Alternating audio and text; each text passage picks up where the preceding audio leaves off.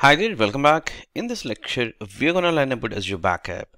So, Azure Backup is a service which is offered for you in a simple and secure and cost-effective solution where you can back up your on-premises data or maybe on a cloud.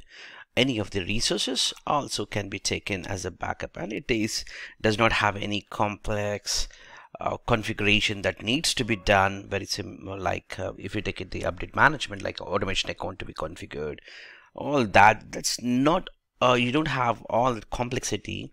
It's just a single service where you can just go ahead and enable and simply take the backup of your on-premises files, maybe like a backup files or folders, or a complete system can be migrated to cloud. And also you can take the complete Azure VMs as a backup. Let's see, whatever the point of time you have taken the VM backup, that point you can always go back and restore it if at all you want it. And also you can take the backup for your Azure files and sheets, which is again coming from your storage side. And also you can take for SQL Server backups, and even SAP HANA database can be taken as a backup example, or Azure database, or PostgreSQL. All that can be taken as a backup. So it's so easy that you just have to install an agent so that you can take the your on-premises offloaded data. You can take it or you can scale at any size, and you get the unlimited transfer for your backup, and doesn't limit the amount of incoming which is coming to your backup to the cloud. And it's going to only charge for your restoration side, and keep your data completely secure with your Azure, because all the data protection policies will be applied directly from Microsoft Azure. So this is so easy and most benefitable product or a service which is available from the Azure as a backup as a service. So it's basically a platform as a service kind of thing. And you can also take the multiple storage options.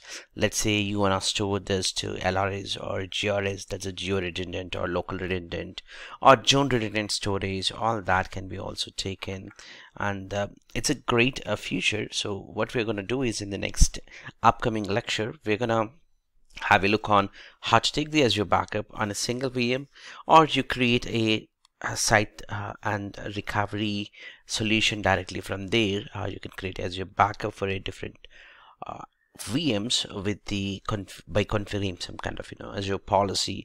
All that we also look into it, and also we'll try to take the backup from on-premises machine, let's say from a domain controller, in the upcoming lecture, with a little bit of overview and demo, and then we try to restore that if really needed. So we will work with the Azure backup in the next lecture, but this is just an introduction so that you know the backup service, where it has some of the components like these. All the components are completely internal, and it's not gonna show you for you outside, from the outside view.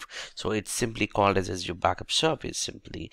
And with this, you can take the backup agent can be installed on your on-premises, so that you can download on-premises machines and then get it backed up, including the complete VM can be backed up, even the files and folders, granular level you can take the backup.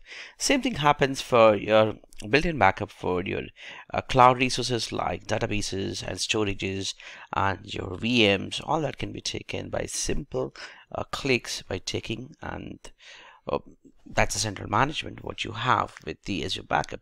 So when you compare with your on-premises, you're not talking about the on-premises additional storages where you need to have the storage and also tape drives sometimes, and also your backup software, third-party backup software. All that are not needed because it's just a single software which take care of everything for you.